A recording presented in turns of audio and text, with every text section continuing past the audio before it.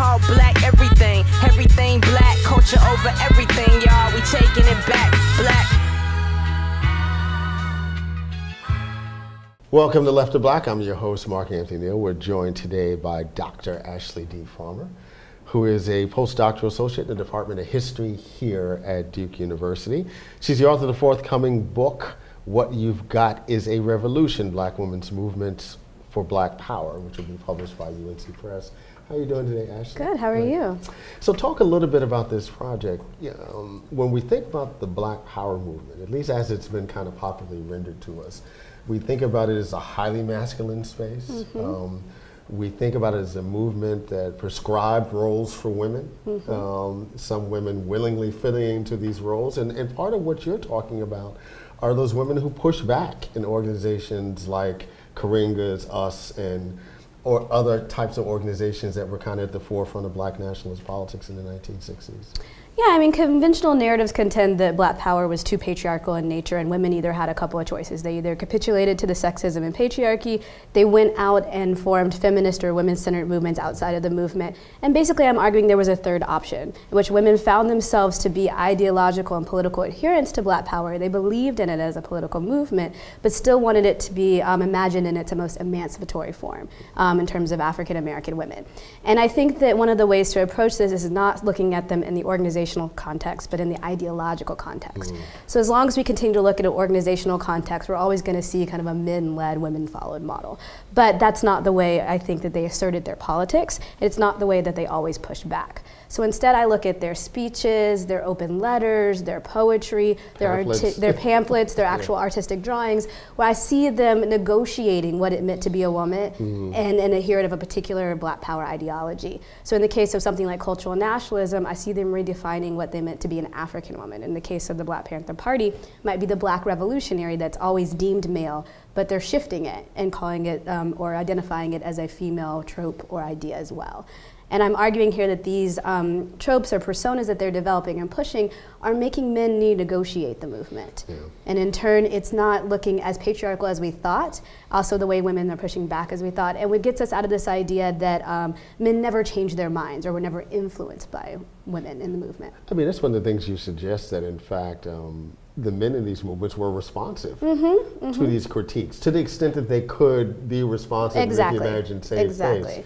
Talk a little bit about some of those responses and some of those negotiations on the ground in some of these organizations. Yeah, you know, I want to be clear that I don't think that sexism didn't exist in the movement. It certainly did. I just don't think it was the defining characteristic of many of these women's experiences, or that they didn't find ways to combat it. And one of the ways they do this is for reimagining, reinserting this persona as an African woman or a revolutionary woman. And the key here is they're connecting it to ideology. So they're saying, if you are a revolutionary nationalist, then you have to believe in the emancipatory properties of women, right? If you are a cultural nationalist and you really believe in this, you've got to believe in how women function in this. And as a result, they start to have these conferences and conversations, both internally and externally, where we see men sitting back and saying, you're right, I can't really posture as a revolutionary or a true adherent and a leader of this ideology and only be applying it to half of the people. A very good example would be somebody like Baraka, who originally was a cultural nationalist, moved along the spectrum, you know, to Marxism and et cetera. But you see him in the beginning really following a very conservative model. But then you see him kind of negotiate a pushback, particularly with his wife, Amina. And you see him go into these study sessions, you see them having these conferences where he's the keynote speaker, and he stops and says, wait a minute, this is not the way it goes. And as he's re-articulating ideology, one of the things that moves the ideology along is this idea that we've got to be more inclusive and understanding of women and see them not as, you know, objects or put them on a pedestal, but see them as our revolutionary brethren in that way. When we see the black feminist movement emerge in this moment, you know, kind of the highlight being Kumbahi, we often read that as almost a direct response to the gender politics and sexual politics of the black nationalist movement.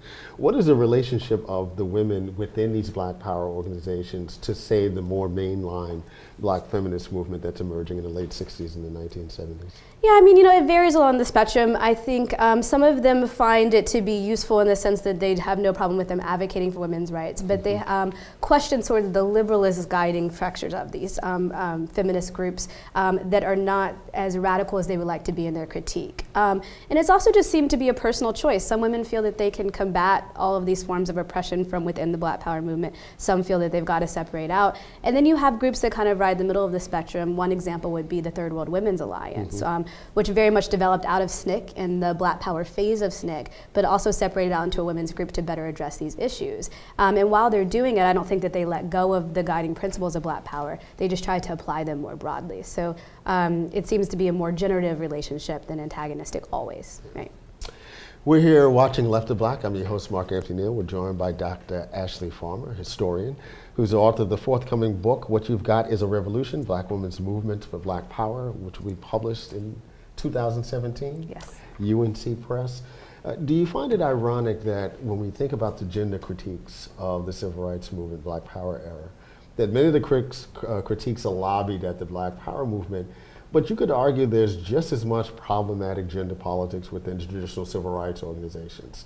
Clearly SCLC, but also at SNCC also. Why do you think our narratives naturally go to this Black Power model for that critique and not really given that same amount of substantial critique to the more traditional civil rights movement? I think there's a couple of reasons. One is the soundbite of Stokely Carmichael and Prone. You know, that kind of keeps being reiterated as an example of Black Power sexism. Right. I think if you talk to most women in SNCC, they would say that it was entirely taken out of context and it was a joke. And Stokely was very progressive in terms of thinking about women in gender roles. But Stokely being the harbinger of Black Power or the symbol of Black Power for the popular community, they often relate that. Also, I think that there are a lot more examples to point to of really egregious sexism in the public sphere for Black power. It seemed to be a little bit more subtle or masked in respectability politics or Black church politics. Cleaver, I mean, yeah, exactly. What do you do with Cleaver? Exactly, right? or something like Solon Ice. So, I don't think that some of the male Black Power advocates did themselves any favors by asserting it in the realms that they did, but I think you're absolutely right that, there were all these kinds of subtle practices happening in these kinds of institutions. When I think of the recent work, volume of work really from Peniel Joseph and a few other folks, have you been surprised by this new interest, in the Black Power era amongst, academics at this point in time and the larger public, really? Yeah, it's an interesting concept. On the one hand, I think that there are certain symbols of Black Power that have always captured the American imaginary, the Black Panthers being one of them, Angela Davis being another, right? But what I think has been really interesting about that is that kind of initial issues or draw to these issues has proliferated in a great level of scholarship that really has discovered what kinds of structures, people, ideas were happening around these major figures. And as a result, is really reintroducing folks to the broader swath of the Black Power movement. You mentioned the Black Panther movement. Stanley Nelson, of course, has a new documentary, I think, about the Black Power mixtape from a few years ago, documentary about Angela Davis from a few years ago. Do you see any real connections between our revisiting that moment to everything that's happening now, particularly around Black Lives Matter? Oh, absolutely. I think there's some key context that come up. I've seen Stanley Nelson's great documentary. One of the things that's coming up is that women were a huge force in the Black Panther Party, particularly in 69, 70, when a lot of the men were in jail, imprisoned, or being killed by police, right, and the law enforcement. And I see that same thing happening with the Black Lives Matter movement as well. Also, the Panthers, one of the great things that they did is that they married this kind of straight ideological points of what we need now with a larger critique of the system. And I see the Black Lives Matter movement also trying to do that, saying, this is our current critique of police brutality, but we can't end that there. We've got to, this is symptomatic of segregation, of voting rights repeals, of issues of modernization, of militarization of police forces in a way that is problematic for everyone. So I think it's a lot of repeating, but also they're using some of the best elements of Black Power and moving forward with this.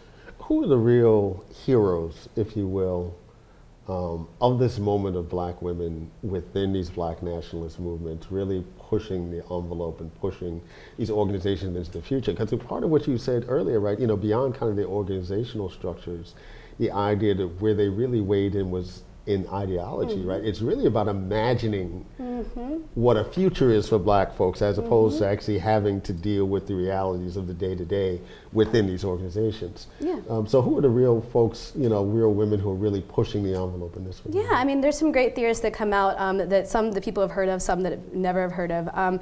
I think somebody like Tarika Lewis, who's one of the first members of the Black Panther Party as a woman, she's known for being organizationally that woman, but she has a large body of drawings, about the revolutionary figure from 67 to 69 that kind of get swept under the rug for Emery's art. And Emery's art was extremely influential, right. But through that art, she's also trying to imagine a different understanding of the revolutionary figure. Somebody like Amina Baraka, Baraka is a huge person and a force to be reckoned with, but he himself, even in, say, autobiographical accounts, credits Amina with really forwarding and pushing his thinking in that way. And she was key in his Congress of African People of really setting up a women's division that did more than just the cooking and the cleaning, but really was a space for ideological development and intense study about how do we marry these ideas about Pan-Africanism with what it means to be a woman and with what it means to be a revolutionary. When you think about the Black Lives Matter moment, and I've often described when we see folks on the ground, these are the grandchildren of Baldwin, Bayard Rustin, and Audre Lorde. Have you been surprised by how progressive the leadership looks, in terms of young folks on the ground? I think that it's always that way. I think we have a really big problem in society of thinking that social movements are male, they're middle class, they're straight, and and we have a really hard time conceptualizing a movement outside of that. Such to the fact that we often name these movements leaderless, when in fact it's just that the people that don't look like the people or have been kind of mythologized as the people are on the ground moving and shaking. So I think that's one of the great things about social media that has brought these kind of movements forth and these leaders forth without needing these organizational backings that lead us into who can carry this kind of messiah figure. Yeah. So I think they've always been there. Yeah. You're watching Left of Black. I'm your host, Mark Anthony Neal. We're joined by Dr. Ashley Farmer, who is a postdoctoral associate in the history department here at Duke University. This is going to seem like bad form to ask this next question, particularly as you're finishing one book. But what's next for you? What are the projects that you're hoping to get into after you're done with Black women of the Black Power era? Yeah, I am very interested in developing a body of work that takes Black women radicals seriously as intellectuals and ideologues. There's a copious amount of work and writing and thinking and theorizing that they're doing that I think is overlooked in large part because it doesn't look like what we think it should look like, or wasn't given the outlets that men were had. So I might go the way of focusing on one woman, a biography, someone of some of these activists. Another opportunity would be to focus on one of these organizations more in depth, but really interested in looking at how they're writing and thinking about being both radicals and women, and how what ideologies attract them, in which they find emancipatory possibility as women. What are you reading these days? I am reading Paul Beatty's The Sellout right now, which I think is amazing and fabulous, and I just have so much respect for anybody that can write great satire. So that's on my shelf right now. I'm also really revisiting Alice Walker right now. I've read a lot of her books when I was younger, but I'm finding that her novels especially have been really useful when thinking about how to write about these women in a way that is more true, not just to historical facts, but their lived experiences. And I find her to be very inspirational in that respect.